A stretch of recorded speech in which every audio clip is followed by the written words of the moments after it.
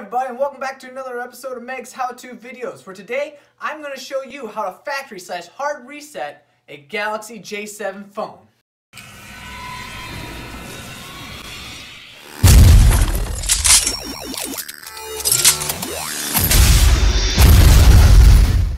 To begin, make sure you power off your phone.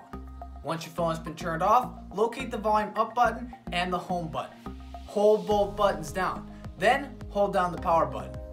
Once you see the Galaxy logo appear on your screen, release all three buttons. Now for demonstration purposes, I'm using a Galaxy J7 Perx phone, but this will also work with the other models like Prime Pro and Sky. Next, a load screen will appear. Once the screen has disappeared, a new screen will appear with a list of options. Use the volume up and down buttons to scroll up and down that list. Select Wipe Data Factory Reset by pressing the power button. Then, select Yes. A new window will appear with new options. Select Reboot System Now. This is where your phone's going to cycle through itself and delete whatever data has been saved on the phone, restoring itself to original factory settings. Once that has completed, you have now factory/hard reset your phone.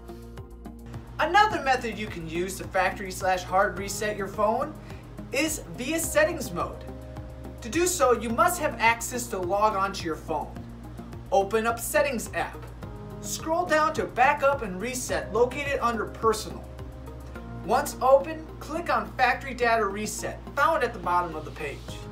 Next, select Reset Device. Last but not least, select Delete All. Well, there you have it. Now you know how to factory/hard reset a Galaxy J7 phone. If you enjoyed this video, please click on the like button below.